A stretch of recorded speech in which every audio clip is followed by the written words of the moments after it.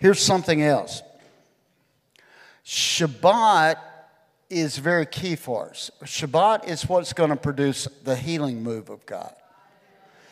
Isaiah 58 says that if we don't get Shabbat, and I don't mean any legalistic thing, we're going to have to get where we learn there is a time. See, this is about time today, where you have to look back at where you've come the last 6 days. Now, your Shabbat might be on Tuesday. I don't get into all that. But you're going to have to stop, reflect over the last 6 days, and then let God reveal to you the next 6 days.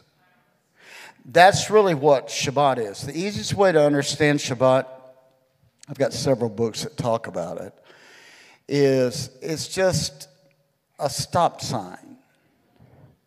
You keep running your stop signs, and before long, you're going to have a crash. Now, that's just the easiest way to understand Shabbat.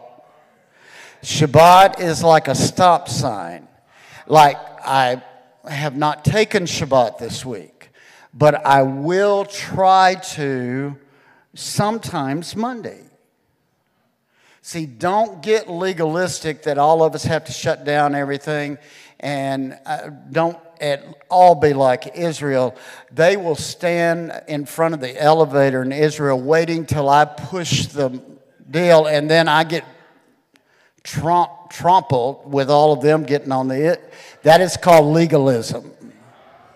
See, they can't even push the elevator button to get on the elevator.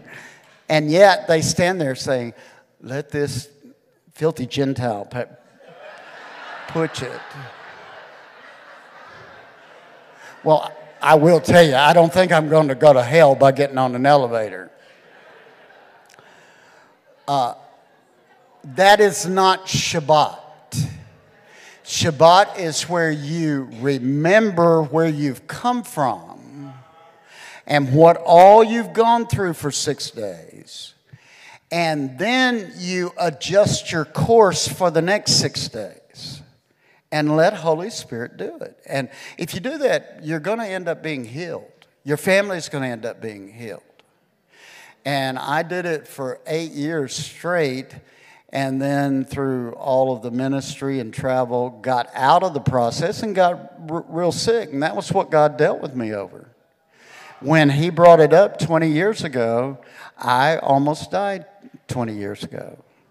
And I said, Lord, and Cindy Jacobs said, this has something to do with your dad. And I thought, why in the world? I've written a whole book on restoring, possessing your inheritance. And then Keith said the same thing on Sunday afternoon when I was getting ready to go back to the hospital. He said, this has to do something with Daddy. I said, well, he was your daddy. Why don't you have sickness? Why aren't you sick? He said, I didn't have any emotional connection with him. You have something you know about him that I don't know.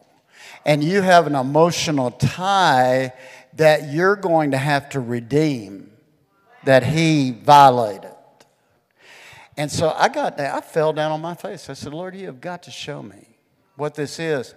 And all of a sudden, the Lord said, forget not Shabbat. And then something happened. This is how he'll do with time. He flipped me back into the past.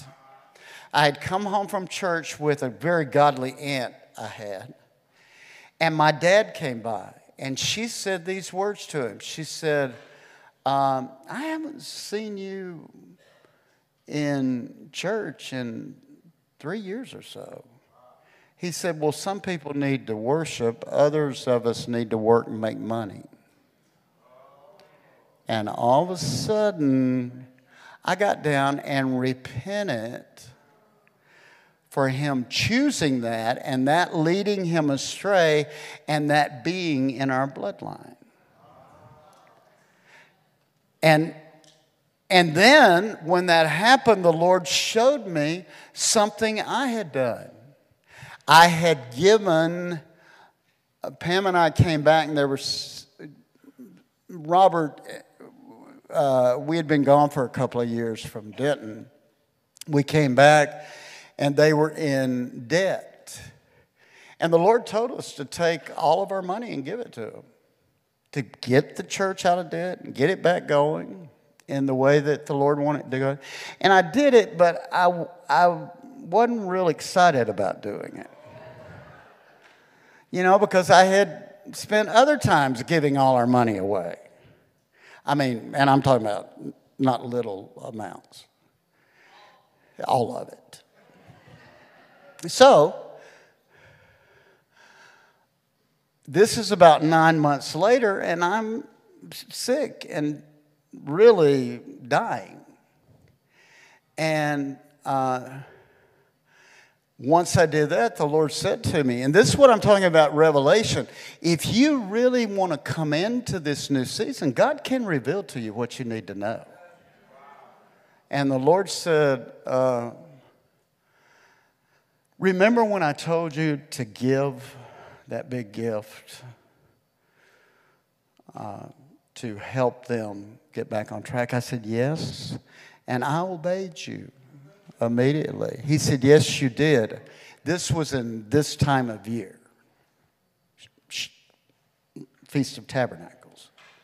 He said, yes, you did, but you didn't do it with any joy. You did it out of obedience with no joy. And the joy of me is your strength, and you've lost all yours. I got up, I called, the Bible says call the elders, get them to pray for you, and you'll be healed.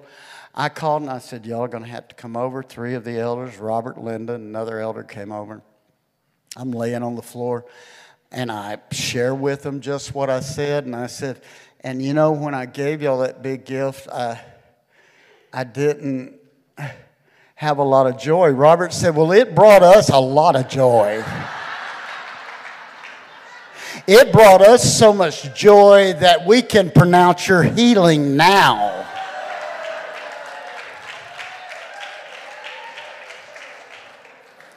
And all of a sudden, things started turning. All of a sudden, things started shifting from that moment forward.